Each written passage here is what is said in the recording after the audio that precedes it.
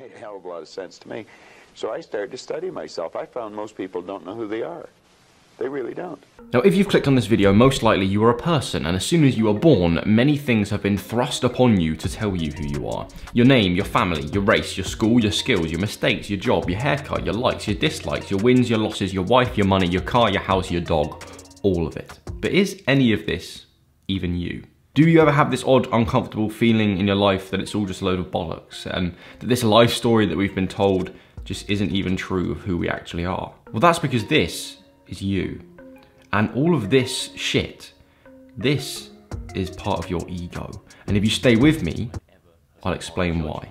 Now, the other day, me and my mate, we recorded an episode of our podcast with a monk, like an actual monk, like a orange robe, bald head and everything monk. I personally wanted to ask the monk about ego, because in my head, what ego meant was this big, grandiose, self-inflated image of who we think we are and what we're capable of. And as I've been committing more to achieving goals in my sport and other areas of my life, I've been asking myself an important question, and that is, how do I build unwavering self-confidence in my ability to perform without developing a big ego? Because no one likes that guy, right? Well, the monk said to me that ego isn't actually about arrogance or believing that you are better than anybody else. Ego is simply about attachment to anything worldly, i.e. attaching all of the shit that was thrust upon you from birth and believing that that is who you are. But by this definition, right, everybody has a pretty big ego because everyone is attached to the worldly things in their life. And I think now that this is true. So now the rest of this video is why I think if you don't know about your ego, it could ruin your life, to use a cliche phrase, and you, like me, might not want it to. Right, let's get all nerdy for a moment and talk some psychology. Last summer, I read this book and it slapped me in the face with how profound it was, because the author Ernest Becker talked about the human condition in a completely different way than I'd ever heard before. He basically argued that we are born into a world that we didn't choose as a finite creature in a completely infinite universe. The reality of our situation is that we don't, as individuals, matter that much on the grand scheme of things, right? We are a living speck of dust in a cold process of evolution, hoping to pass on our genes and then eventually die.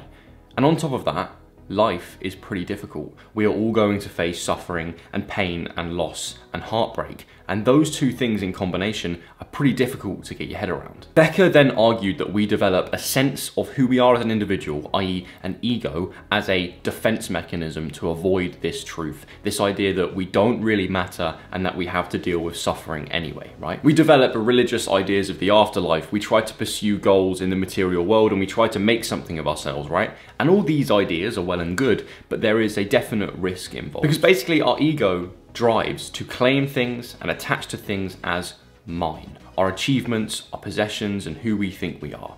But fundamentally, nothing in this life is truly ours. In fact, as Tyson Fury said it so eloquently, the only thing we truly own in this life is moments in time. And this means that the ego's appetite to own things and attach to things is never truly satisfied. The desire train may stop at various stations, but it never ceases to move.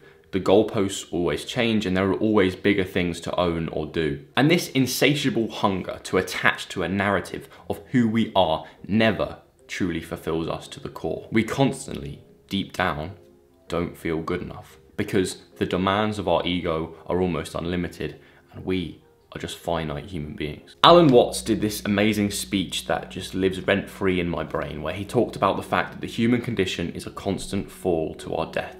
He basically said when we're born, we're thrown off some kind of edge and we are hurling towards an inevitable end. But the interesting thing is that it isn't just you that is falling, right?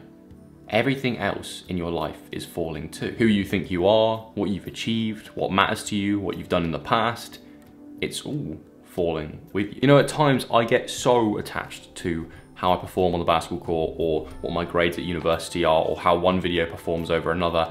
And in these times, I have to constantly remind myself that everything is falling, everything is temporary, and that I have to let go and not hold on so tight. Now, if we go back to the monk that we met earlier, I asked him how I could specifically take in all of this wisdom and put it into practice in my daily life. How can I not become so attached to worldly things and not be driven by the desires of my ego.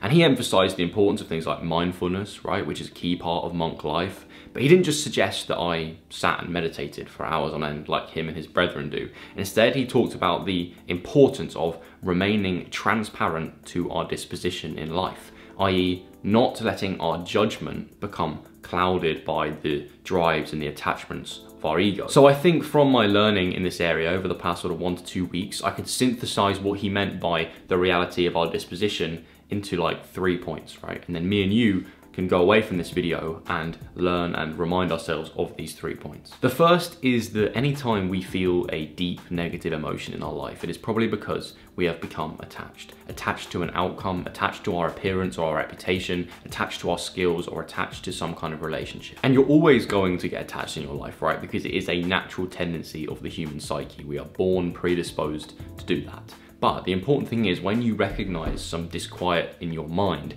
you can look for what the thing was that you got attached to and remind yourself that all you need to do is try and let go. Secondly, we have to remind ourselves of the truth that all we really own in this life are moments in time. Nothing else is really ours. We have been given a finite amount of time to use in whichever way we like, right? And if time is going to pass anyway, why shouldn't we try and have the most positive experiences we can and have the most positive effect on people that we can, right? Through love, beauty, connection, self-growth. And finally, a little bit of insight from my mate, the monk, that I've been thinking about over the past 2 weeks, where he said to me that this life that we all experience is a gift, right? That's been given to us by the forces of the universe. You can call that God, you can call that nature, whatever, right? But the important thing to recognize is that you didn't choose to be here. You didn't choose to be given this life.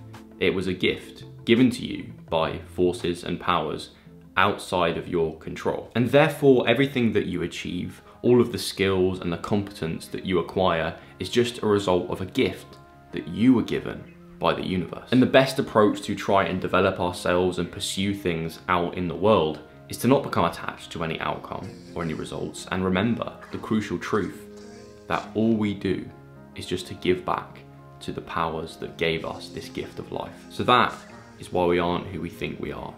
And as Alan Watts once said, you don't know yourself and you never can. So let go of trying. Thank you for watching. And if you enjoyed this video, there are similar themes across my content that you can start exploring with this video here. With that said, I will see you soon.